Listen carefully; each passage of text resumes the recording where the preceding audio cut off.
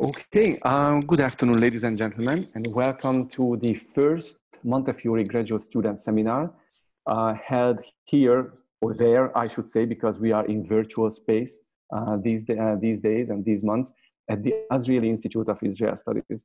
My name is Csaba Nikolenyi. I'm the director of the Institute, and it's my pleasure and great fortune to bring this very important event to you with the able assistance and help of my assistant, Jennifer Solomon. So Jennifer, thank you again for doing all the magic that you've been doing to make this very important presentation and seminar organized and brought to our community.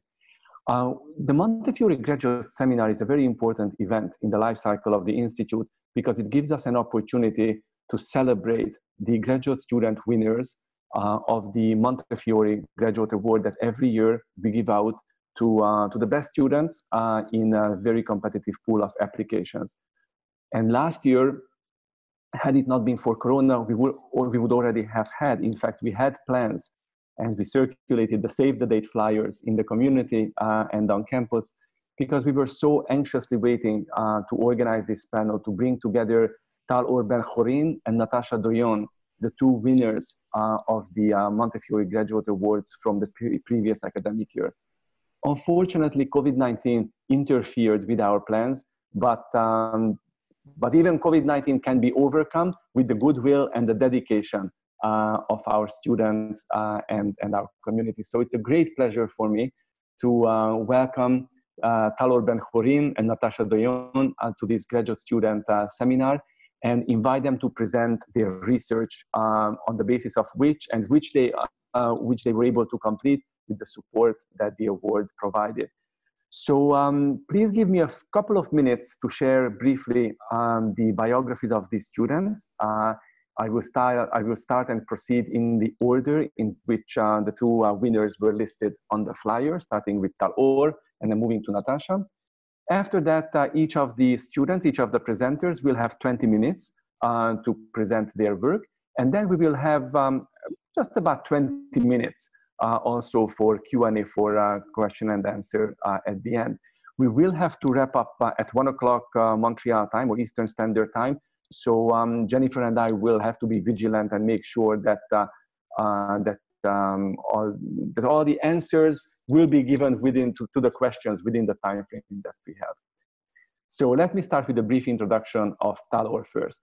Tal-Or is an artist and a doctoral candidate at Concordia University in the Department of Art History, specializing in the study of photography. Her doctoral studies that were supported by the Social Sciences and Humanities Research Council and Fulbright focus on the institutionalization of photography education in Canadian and American schools between 1960 and 1989. Tal-Or's scholarly work has been published in a variety of outlets, such as After Image Online, Canadian Jewish Studies, and the Contemporary Review of the Middle East. Today, Tal-Or is going to present to us her important work under the title In Search of Israeli Photography. After Tal-Or, we'll hear from Natasha, who has over 20 years of experience as an artist and an art educator. Natasha taught at universities, public schools, worked in community building initiatives, and developed art education curricula and programs for the elderly and abused women. Natasha has a BFA, an MFA, a B.Ed, and has just completed the second year of her Ph.D. in the art education department at Concordia. As we have just discussed it in preparation for this seminar, Natasha is now currently busy preparing for her comprehensive examinations. Natasha is an Israeli Canadian, and she is very proud of this. And as such, her research is at the intersection of social justice and art education, more specifically on how to create critical pedagogical spaces for youth using the arts as a catalyst for equitable cultural representation in an area of intractable conflict. In this spirit, Natasha today is going to present to us her work under the title Coexistence Through Art with Israeli and Palestinian Youth. Friends, ladies and gentlemen, I first give you Tal-Or Ben-Choreen.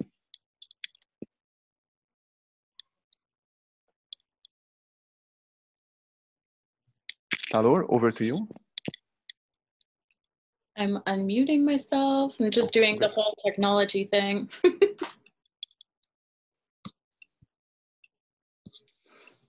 Oh.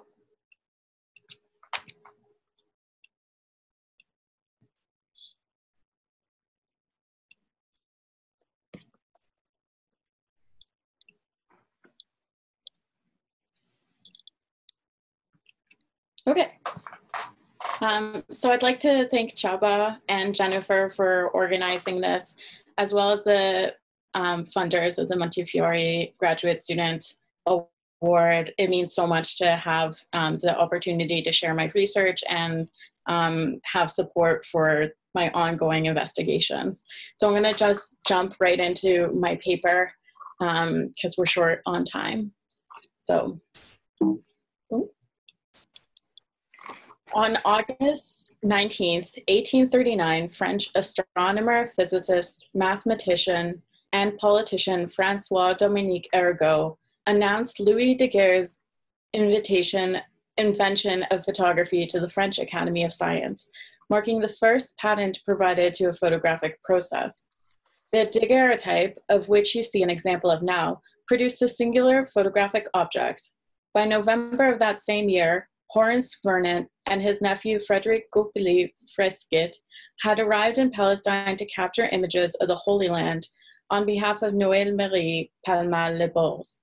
As the daguerreotype process was not reproducible, such objects were used as references for engravers who illustrated the depicted data, only altering real ambitions for the viewing audience, an example of which can be seen in this slide. Other photographers would soon follow suit, traveling across the Near East to capture various sites. Such surveys were largely motivated by three objectives: to obtain evidence or document archaeological sites, to affirm religious beliefs, or for commercial gains through the sale of souvenirs. At times, the lines between such ambitions were blurred as photographs circulated and were used for multiple purposes. An example of this can be seen in the work of Félix Boniface, a French photographer who immigrated to Beirut and opened a studio there. His produced portfolio of photographs could be purchased as individual prints or at times rearranged as albums. Those who purchased single photographs could construct independent narratives of the region, blending the works of multiple photographers, as can be seen in the example of this album from the BNF collection. As photography was embraced for its relationship to reality, photographs were readily accepted as evidence of the depicted material. Thus, a photograph captured by Boniface with commercial ambitions may circulate under completely different conditions. The immigration of such data can be seen in this chart of Jewish garb. As one of the three sitters visualized in the photograph has been plucked from the image and placed into the historical illustration tracing the progression of Jewish dress. This use of the photograph disregards the photographer's motivations for posing, dressing, designing, and lighting the captured material. By placing the figure within the chart, the photograph, which may have been produced to satisfy the desires of tourists, has been accepted as a fact. It has become embedded as a part of a new historical narrative. Yet photographers at the time gave little thought to rearranging subjects and materials to illustrate the report they were seeking.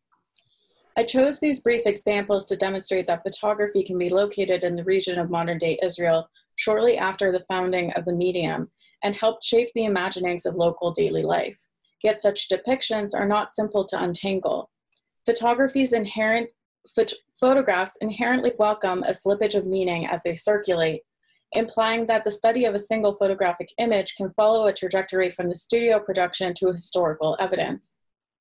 Photographs commissioned for family albums may become records of local inhabitants, and archaeological studies can be appreciated for their pleasing compositions as artworks. With this in mind, how can a history of photography in the region be formed? Is it the intentions of the photographer capturing the image that are key, or the use of the image? My explorations into the subject of Israeli photography began through my research into the influence of Canadian and American photographic education. There, I found that social networks formed in institutions of higher education were key to fostering the foundation of the creative photography field. Educators required students who were willing to accept the medium as an art form, some of which, in turn, would take on positions as photographers, curators, gallerists, educations, historians, and critics, propelling the medium forward. The hope of the early photography educators was that those who did not participate in the field professionally would at the very least view photography as an art, supporting the exhibitions and sales of the medium. These relationships were crucial as they ushered in the photo boom, a period defined by a drastic increase in support of photography throughout the 1970s. Prior to this stage, photographers with creative ambitions were unlikely to sustain themselves through photography alone. As I began my exploration of Israeli photography, I looked to historical texts to identify Israeli photographers, hoping to be able to trace their careers back to their educational roots. What I found, however, was a knotted web of transnational relationships, documented briefly only through a limited number of texts. Catalogs and short books, most notably by Guy Raz and Nissan Perez, detail the history of photography in the region, often commencing shortly after photography's funding. Such writing echoes the course of American photography history, writing which establishes the medium through technological advancements. Aside from these two curators, Azrieli has written extensively on Palestinian photography. In her studies, photographs are used to unpack power dynamics and desires of institutions, applying a critical approach stemming from French literary theorists such as Michel Foucault. Outside of these analyses, I believe the most common historical writing on photography production in modern-day Israel consists of analysis of depictions of the Holy Land. Scholarship on this topic is easily available in English. Moreover, exhibitions related to this theme can be located at major museums, as can be seen in the 2016 to 2017 Faith and Photography, August Salzman and the Holy Land exhibition held at the Metropolitan Museum. Curator Nissan Perez, in his catalog Timeframe, A Century of Photography in the Land of Israel, commenced his historical narrative in 1898 when a photograph was produced of Theodor Herzl meeting Kaiser Wilhelm II, a depiction that quickly became an icon in the history of Zionism. The photograph was a composite or a photo montage, as the photographer David Wolfson did not capture the moment of the two men meeting. This photograph illustrates the importance of photography to communicating nationalistic myths, a use that would continue well into the years of Israel's formation. Images in such cases were key to forming a narrative of the country that could be shared as a rallying call. Therefore, this photograph would make a compelling starting point to illustrate the history of the medium in terms of a nation building. Surely then, such a photograph would be followed by the history of institutions such as Keren Kayemet L'Israel, founded in 1901, and Keren HaYesod, founded in 1920. These organizations frequently commissioned photographs as part of the Zionist propaganda effort. As such, photography in the region continued to be used as a means of constructing a nationalistic narrative. Simultaneously, studio photographers, including local residents of Armenian, Jews, Christian, Arabs, Greek Orthodox Americans, Europeans, and missionaries from various denominations continued to photograph in the region.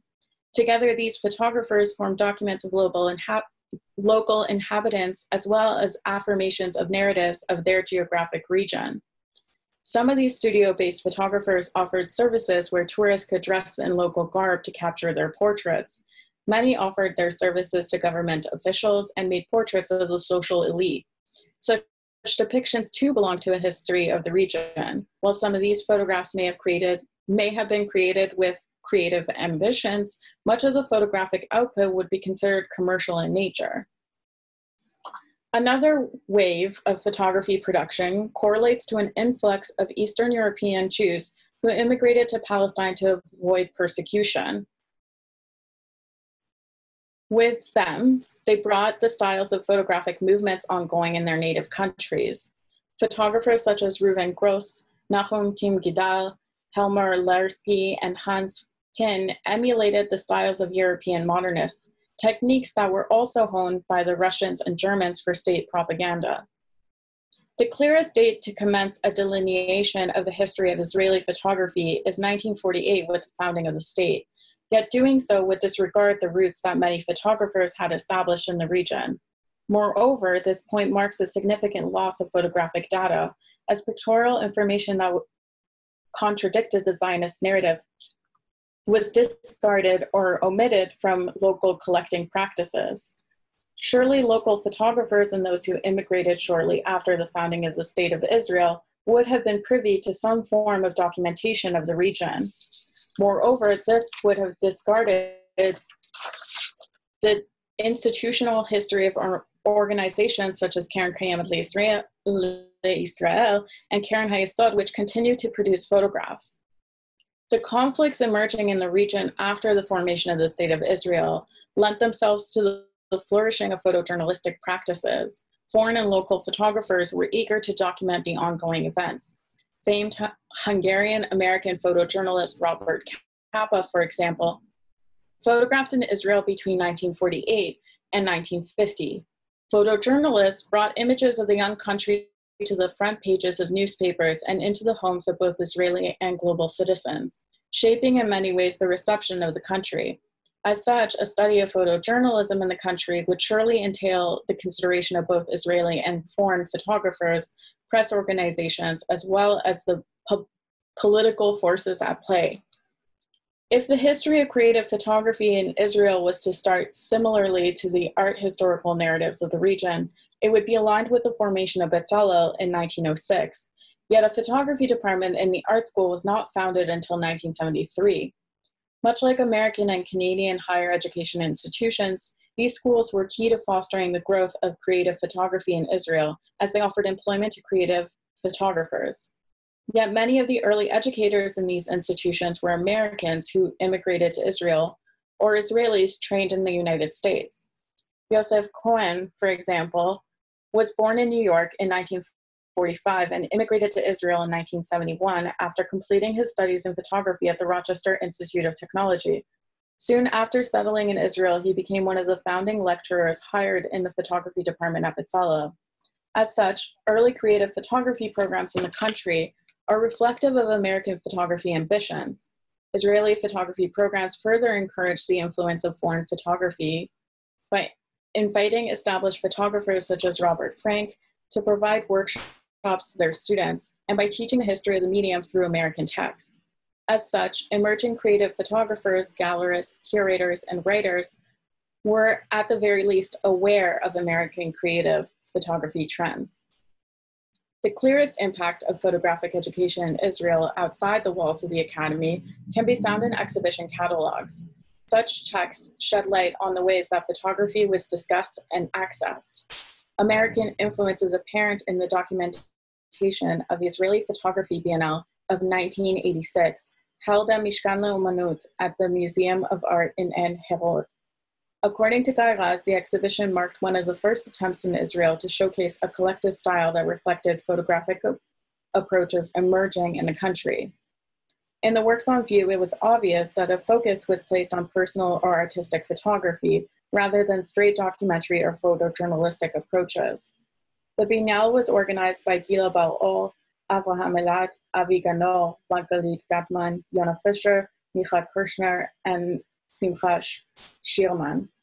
Of these 7, only 2 had studied in Israel. The other had pursued their studies abroad, mainly in the United States. It is telling that while the curators were Israeli, one of the catalog essays was written by an American, Alan Colts. Notably, neither Bar-Or, author of the exhibition's first essay, nor Colts make reference to the works on display in the exhibition or even the photographers selected for the Biennale.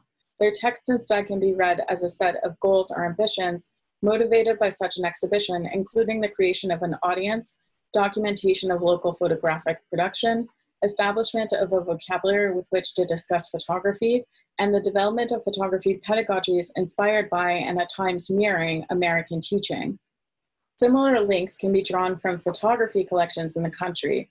The Israel Museum's photography collection was initially formed by an American, the portrait photographer Arnold Newman. When Nissan Perez became curator in 1977, Newman continued to work closely with the department through the Friends of Photography Department program. Perez, for his part, was critical in the development of and documentation of Israeli photography. He achieved this not only through collection development, but also curating exhibitions and publishing exhibition catalogs, often with a focus on Israeli photography.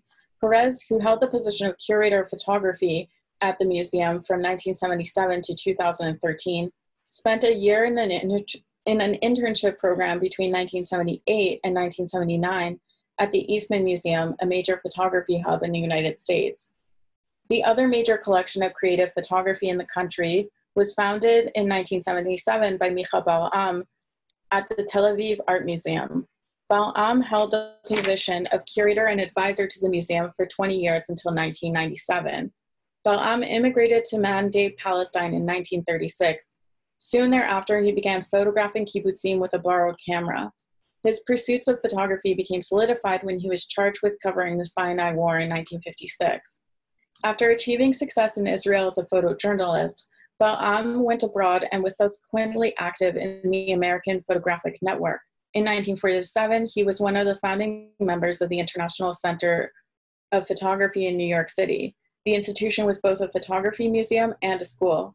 Bar-Am's integration into the social fabric of the American Photographic Network is testified through his inclusion in 1976 as the only member of Magnum, an organization established of the most important photojournalists of the era, including Robert Capa, Henry Cartier-Bresson, and David Chaim Seymour. Bar-Am's inclusion in this organization of photographers solidified him as an active participant in the American photography scene, not as an Israeli interloper, but as a contributing and equal valued member. I trace these institutional histories as they are key to understanding the factors that might have influenced the delineation of a historical narrative of Israeli photography production. These briefly illustrated examples showcase the difficulty of designating individuals into a particular history. Surely Bar-Am's involvement in photojournalism would align him with part of the story of the progression of that tendency of photography in Israel. Yet he began photographing in the region prior to the country's formation. Moreover, Bar-Am's involvement in Magnum, the International Center of Photography, and the Tel Aviv Art Museum demonstrate that he was partaking also in the construction of the history of creative photography. Such a relationship is reflective of the broader situation of photography as it was largely marginalized within an established art world in the 1970s and 1980s. This led to the formation of a strong network of individuals who worked together to help establish the discipline at large. These personal links existed in the social, not geographic realm. People moved fluidly across international borders, leaving traces transnationally. Yet it was American values of the medium that were solidified through photography pedagogy and in turn reflected in the marketplace. When I started this research, I was hoping to gain insight into what was unique about Israeli photography production. What I have found thus far is that the issue is muddied by the material that is available for research. Early photography curators in Israel were at the very least aware of the history of photography as established through American narratives. While not the only influence, this value system would surely have persuaded their collecting habits and as such the material available for study. Israeli photographers who trained in Israeli schools would have been coached similarly in works that were already identified as masterpieces by largely American thinkers. These understandings would have impacted the chances of Israeli photographers to obtain exhibitions, be collected, and ultimately support themselves financially as practicing artists. As I returned to my research for Israeli photography, I found myself with more questions than answers. Would it be possible to write a history of local photographic production? If so, would photographers active in the region who were not citizens of the country be reflected in such narrative? Should photography produced in response to different motivations be combined into a singular history? How should images that have become ingrained in the construction of place be addressed? If national photography collections are indeed influenced by political, social, and economic values established by exterior markets, what figures or styles have been omitted? How can such accounts be recovered? How can one untangle the history of creative photography in the region from the use of photography as nationalistic propaganda? How could the intentions of photographers, their sitters, patrons, and the viewers be balanced? Finally, how would educating Israeli photography students in the history of their geographic habitat alter local production? That's it. Wonderful. Thank you very much, Tal-Or. Right on time, right on time. So thank you for keeping to the time limit. And before turning it over to Natasha to deliver to us yet another fascinating presentation, I do want to take a moment and recognize the presence of two very special, very important members of our community in the audience. Of course, Dr. Lauren Lerner, who was a founding member. She's waving right there in the middle of my screen, at least. Lauren was a founding member of the advisory group of the Azrieli Institute of Israel Studies a decade ago. And much to our sadness, she took retirement from Concordia this year. But as you see, once a Concordian, once a member of the Institute, you always are claimed by us. And another very special friend and colleague in the audience is Dr. Csaba Nikolenyi, who was a former visiting researcher at the Institute. And if I'm not mistaken, Dr. Nikolenyi, you're joining us from Tel Aviv. Is that correct? Yeah, so thank you for staying up so late and staying with the program. Thank you. So the floor is over to you, Natasha. Oh, okay. Thank you so much for that, Tal. That was wonderful. So my name is Natasha Doyon, and I would like to say a deep thank you to the Azrieli Institute of Israel Studies for supporting my research. This is particularly meaningful support, as I've often felt that there is little understanding or curiosity amongst my peers in my department with work relating to Israel. So I want to highlight that this institute holds a unique and necessary presence on our university campus, and thank you for that. I'm a third-year Ph.D. candidate in the art department, the art education department at Concordia. And my research has been halted in a significant way, as I was supposed to be in Israel right now, but due to COVID-19, I am here and I hope to be back as soon as possible.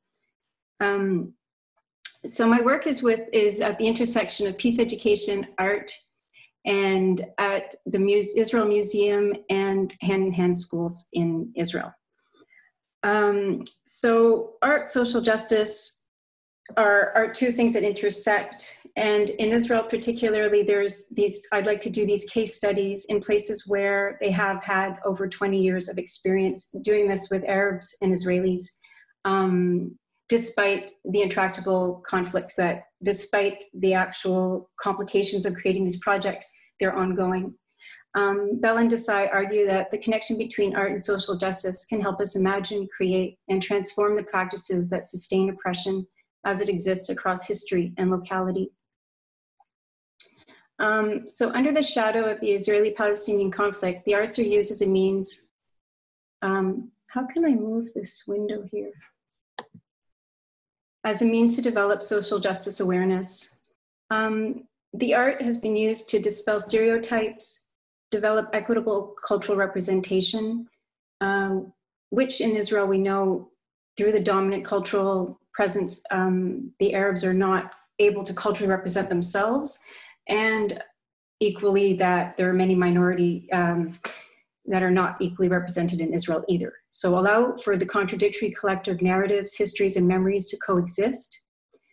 Art facilitates through the use of images and imagination and symbols to express feelings and to unpack the psychosocial representations that are put through by the media or by our collective narratives and histories.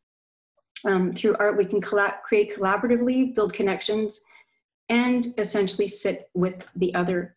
And there are not very many opportunities where we can just sit with what is considered the other in Israel. The reason for my research is to fill the gap in literature regarding the history of peace education in Israel with youth and the use of arts, in addition to wanting to share this research with the international community of art educators to shed some light on what is possible in situations of intractable violence, enduring intractable violence, and the positive and possible impacts that arts can have as to advocate for social justice and develop awareness through critical art pedagogies. So one thing is that it's really difficult to measure peace education because of the complexity of situations. People can't agree on what peace is. When there are conflicts, they interrupt any kind of progress that is being made.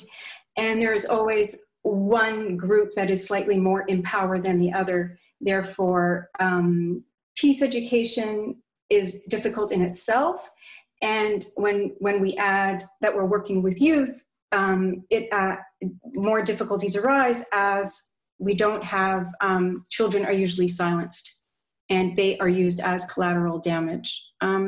I just need to go to the next screen. Okay, so I created basically these two kind of like, they're not great triangles, but basically just to show what can come out of a critical art pedagogy approach through an equitable cultural representation of our communities, and how that can lead to connection between people towards an inclusive education. In Israel, these schools tend to be special schools or extracurricular programs. And in the public school, although art, of course, is taught, you are lacking this critical pedagogical approach. And within that, we're not understanding or giving opportunity for discussions around what is being taught, how is it being taught, what is omitted, and having space for those conversations. I'm talking specifically through the art program, and in the art program, we can ask these questions. For instance, at the Hand in Hand School that's existed since 1998, and 2004 officially, but began in 1998, they have from K to 12, a school that exists with, well, 6 schools throughout Israel, but they have bilingual education. So you have Arabs and Israelis together with Arab and Israeli teachers in these schools, and they're learning in each their respective languages, but having access to the other. And in this bilingual environment, connections are made, and towards this inclusive coexistence education. And through the art room, when I had the chance to visit, they're in this space, they are able to ask questions. And although they're able to hold these contrary narratives. Whereas when we look at a standard public school, for instance, that doesn't have this questioning or the space embedded within the school, it becomes, there's something missing. So I'm just looking at the triangle and the emptiness. So just a visual kind of representation. And then again, at the museum, at the Israel Museum, what they've been doing for over 20 years, again, about 22 years after the Oslo Accords, they developed these programs that have with coexistence between Arabs and Israelis in order for them to learn together, visit the museum together, and create together. When I went last year, I went to the Israel Museum and they invited me to just observe, and I had the opportunity to just go every day over a month. And these groups come together twice a week for a whole year. So they're Israeli and Arab children. They create together, they visit exhibitions in the museum, they create work to respond to the exhibitions at the museum, and there's a conversation. However, what we don't see here is that there are about 4 or 5 volunteers that come to translate. And the educator, her name was Yael, she said, well, you know what's interesting is that we don't call Israeli, Arab, this and this, we say Ivri or Arabi. So basically you're either a Hebrew speaker or an Arab speaker. And this was the great divide. In essence, language, beyond the complexities of the political situation, the inequities that exist throughout the society, being just amongst Israelis or between the Arab and Israeli situation, is language. And so here we see that the people can't really communicate. The teacher speaks Hebrew, then you have all these other volunteers translating for the children. And what happens is, what has happened over the years, for the last 8 years, let's say with the rising, with the right being more and more in power and more of a divided society, about 16 is Arab children and 4 Israeli children. Before it used to be equal. Now there's less Israelis that are interested in participating in these programs. One is the political climate, and also the fact that they have choices economically to either choose basketball or maybe this program, which obviously changes. And obviously we're preaching to the converted. You will not have extreme situations of people with extreme diverse narratives or opinions, perceptions, perspectives coming together. So there is a middle ground that people are always talking to. So ideally, this is the highlight, is to focus on their youth, because they are often silenced and spoken for. So I would like to create contexts or research context that exists for youth to counter the narratives established by media, politics, and our historical collective narratives in order to self-define. And art educators have a special kind of position in the landscape of culture as a gatekeeper. So they are able to encourage or discourage the culture that is shared, the language through tradition, folklore, oral traditions, and encourage how we identify ourselves, the stories that we tell ourselves, why we tell these stories to ourselves. And as art educators, we have a unique opportunity to build awareness and pierce these veils of silence, especially when it comes to our youth. I just wanted to mention Northern Ireland because I'm also looking at it comparatively. What other countries have been struggling and have had to deal with issues of divided people within the same land? So in Israel, they have a divided education system. I mean, Arabs will have a certain curriculum, and Sigal will be able to talk more about this, but we have, in Israel, you have the language barriers, ethnic, religious, cultural, socio-political, contradictory historical narratives and collective memories. And in Northern Ireland, what they developed, which they found to help, is these integrated schools of Christians and Protestant children together. They don't have a language barrier, but they do have religious, cultural, contradictory historical narratives and collective memories that do contradict each other. However, the language, I come back to this as a major issue in education and equitable education in a land where people should coexist, or can, or may. Anyway, so here, this is the workshop that they were doing. So all the children throw the ball of yarn, and then one will say their name, and then they'll throw it to another. They put it down on the work. And what is the most important thing here is the sitting together, that basic act of creating, thinking, and thinking together.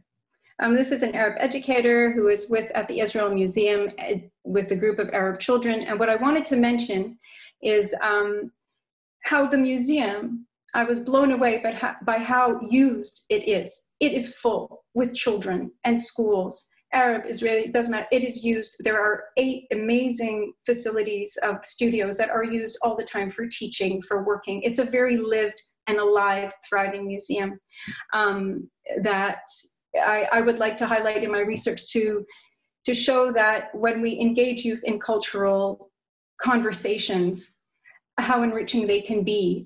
For instance, Daniel Landau's exhibition, which was there, that the youth come, they walk through the exhibition with an art educator, and then they respond to these and make works surrounding these as catalysts for deeper conversations or just some great art. So Daniel Landau, this exhibition in 2018 is a living room that's split in 2, a very stereotypical, for instance, Arab living room and an Israeli one.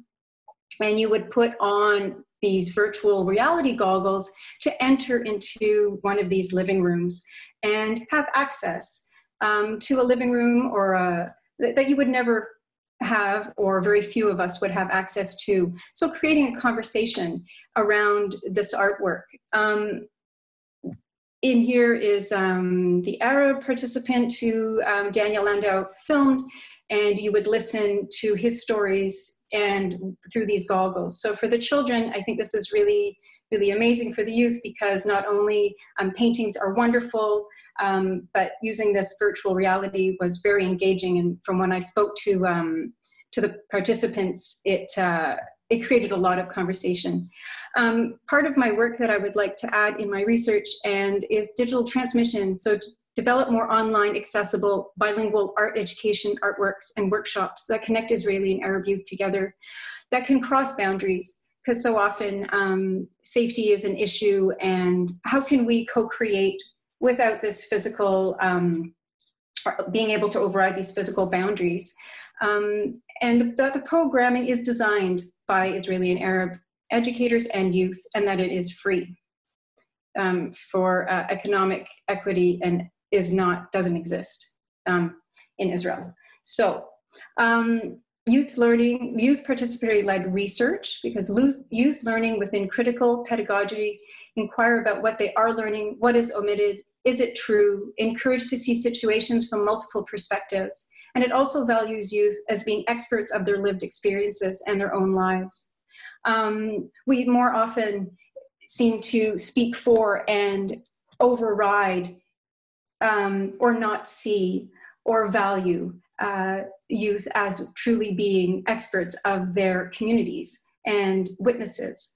And also our youth needs context in which to process the worlds that they live in, to play inside them, to question them, to get messy and be heard. Sorry. Okay, so what?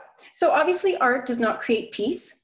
It is not an antidote to violence. However, it does create a space for processing, questioning, and perhaps connection, and holding spaces that are contradictory, that are not linear. And our youth are the future. They are the most often spoken for. And in sustaining co-creating or sustaining any kind of community, we need to create spaces where we sit together. And I go back to that because if we rely on only our external sources to tell us how to feel, then we're very limited in our experiences. The programs that exist are nonetheless overshadowed by the negative image that Israel has in the media. Therefore, my research is also about dispelling these myths and building 2 case studies to demonstrate these innovative and enduring efforts towards encouraging coexistence. And ultimately, peace education is also very difficult to measure due to the nature of conflict and the complexity of the reality. And really going back to, we all have different ideas of what peace is and what it should look like. So in spite of our difficult heritage, I think we have a lot to learn from these amazing programs that exist in Israel, and how they can even offer and shed some light on how to integrate our First Nations into schools here and create culturally equitable education for our students. And that's it. Thank you. Thank you very much, Natasha. Thanks to both of you for keeping so diligently to the time frame agreed upon and for delivering these fascinating presentations. We are truly just so proud of the work that you've been doing, and we are so happy to have been able to support your work here at the Institute. Now we have some time, somewhat less than 20 minutes for the audience to ask you questions. So what I would ask is that those of you who would like to put any question to either Natasha or Tal-Or, please, well, it's a small group, so I don't think we need to go to the chat. I think if you raise your hand, we can unmute you. And here I'm pulling a fast one on Jennifer because this is not what we agreed upon, but I think we can manage. We just need to see them if they want to be heard. Yeah. So if anybody wants to raise a hand with the emoji, or if you want to actually just raise your hand, just give us an indication. If not, yeah, Sigal, is that or no? Okay, Sigal, please. I think you're unmuted, so please go ahead. Okay, thank you. Can you hear me? Perfectly. Okay, so first I want to say that I'm so excited to see you all, that I missed you a lot. And I want to share with you, it's not a question, but a comment on Tal-Or's paper and also Natasha. First of all, I will relate to art education. And I would say that COVID-19 had made a huge difference in the things that you brought up because of Zoom, because of this virtual reality that we are all living in. The same way I can speak to you now, and it never occurred to us before, it became much more democratic in Israel. And it's not the children, it's not the students, but the teachers of art education, the Arab teachers are now together in groups with the Jewish teachers, both in conferences, Zoom conferences, and WhatsApp groups, huge WhatsApp groups of 200 teachers together, and they are sharing an equal voice, and suddenly they became very active. I mean, the Arab teachers, they became very active. They speak up. They say, we want this, we want that, we want more lessons to be translated or even written with cultural tendency to the Arab culture. And now it's an historical moment, because for the first time after 10 years that I've been the National Superintendent of Art Education in Israel, that now I have one member of my crew, which is an Arab crew member. Okay, so she is doing a wonderful job gathering all the Arab teachers from all over Israel and voicing their questions, their needs.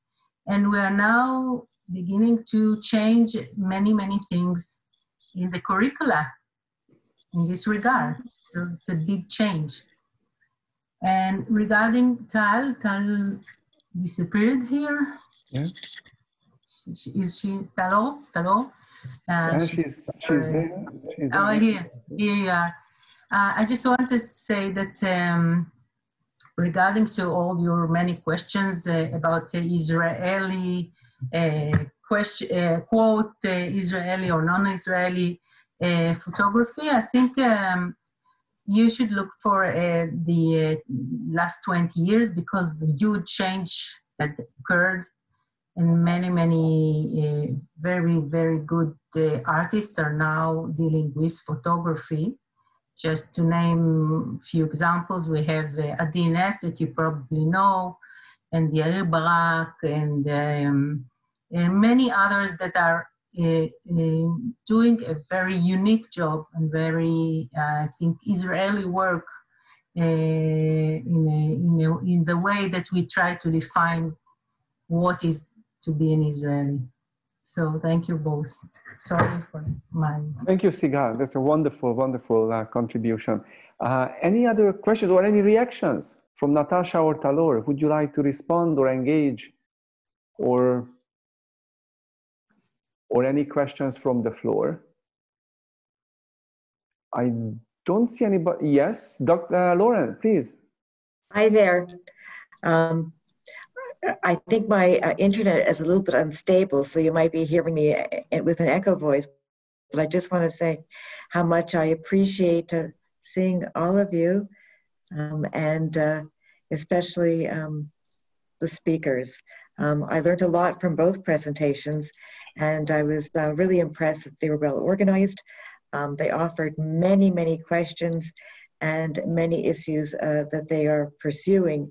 And Natasha, I just wanted to say that it's too bad you're not doing your whole dissertation on Israel rather than doing this comparative analysis. But I know when it comes to doctoral research that you expect to compare and contrast. And so that's in fact what you are doing. I'll ask a Tal-Or question first, and then Natasha. Tal-Or, and we've known each other since your first days at Concordia. I just wanted to ask you about the comparison of the photojournalism and photography's works as art, because certainly in the many years after Israel's foundation, photography has been used as a form of I guess, propaganda. I remember when I was in Adath Israel in Montreal, and I saw all the photographs of young Israelis. My objective was to get married and to an Israeli. It didn't happen. I married a rabbi, and we go frequently to Israel. But just as an anecdote. But please tell me a little bit what you can say about this distinctive separation between these two, I guess, forms of visualization. So thanks, Lauren, for your question. It's so fun to see you. I think that in my mind, the separation. I mentioned marriage, Tal-Or, because you should be married very soon. Very soon. Yeah. Next week, hopefully. Wow. Mazel tov, Tal-Or. Wow. So I think there's a slippage between photography as photojournalism and photography as art.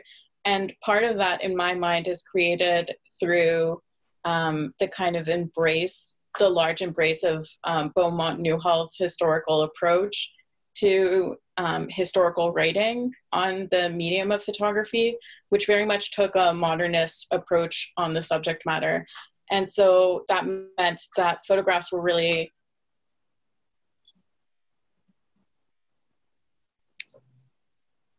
I've lost you. I think we've lost Tal-Or.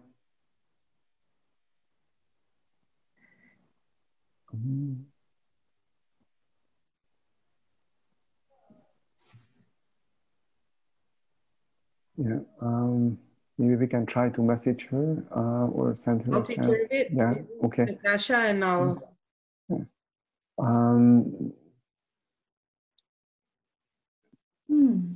Yeah. Can anybody hear her?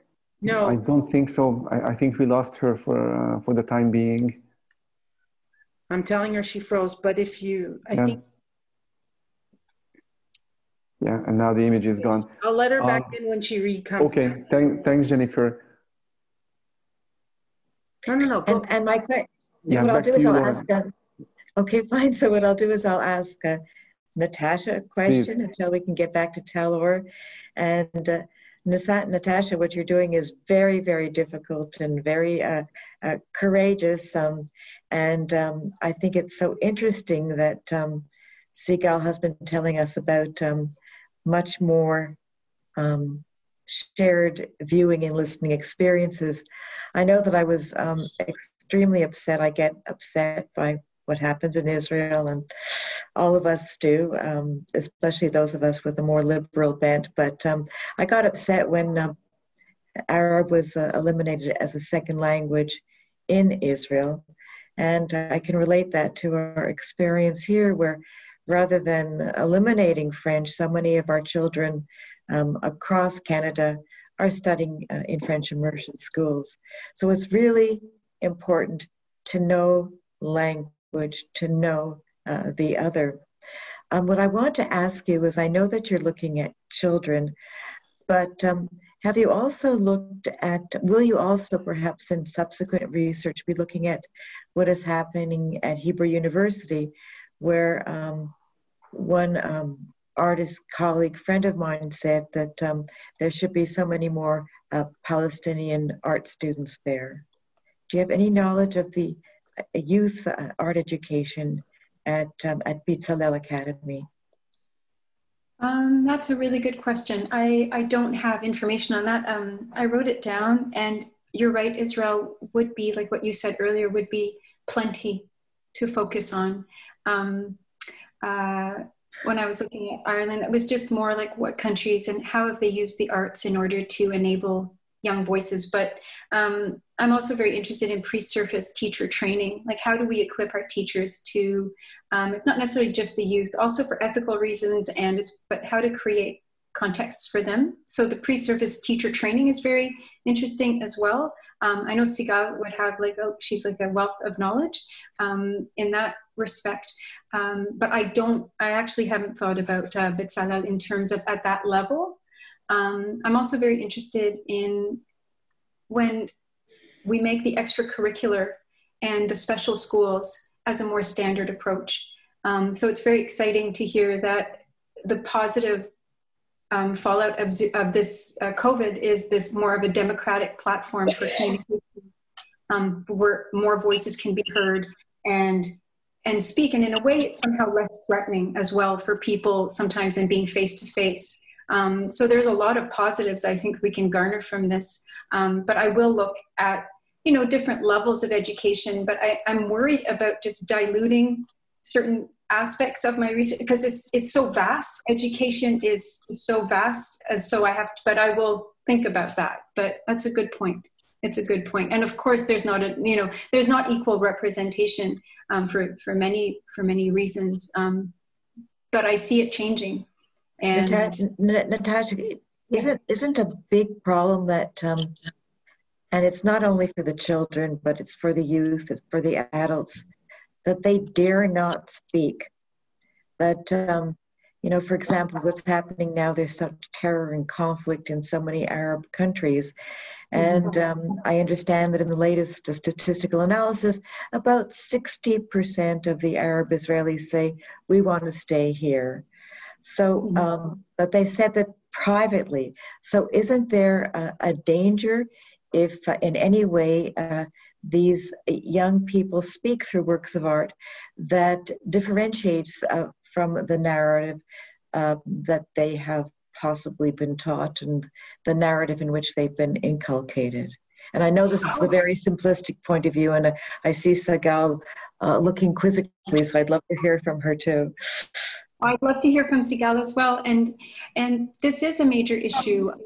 And as I said, that the people that do participate in these programs they're not the extremists.